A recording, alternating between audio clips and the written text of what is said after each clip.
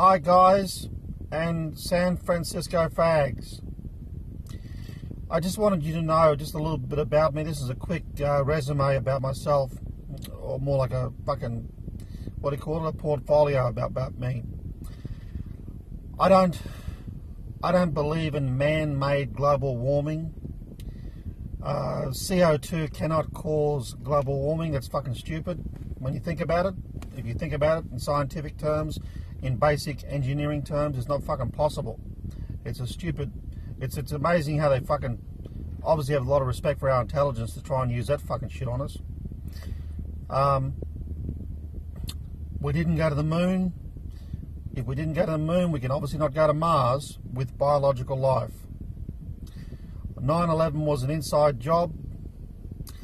And it's interesting, there's new footage that was released not so long ago regarding the assassination of Robert Kennedy, and it almost looked like Jackie Kennedy did it.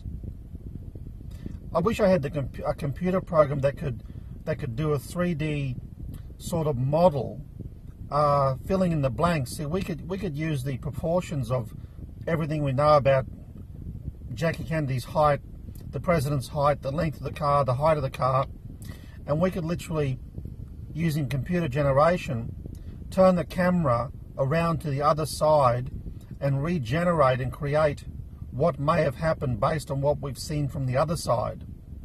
Do you know what I mean? Like if you see part of a hand move or part of the elbow move, that sort of locks in where the rest of the arm is, when its relation to the other person and to the car and all that sort of stuff.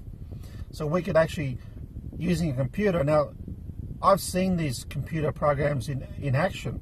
They exist, but I don't know what they are or even how to use them. But it'd be nice if someone could do that. I think it's called Zoohender or something, a Zoohender film or something like that. And if you look carefully, it looks like Jackie Kennedy may have shot him whilst being in the car.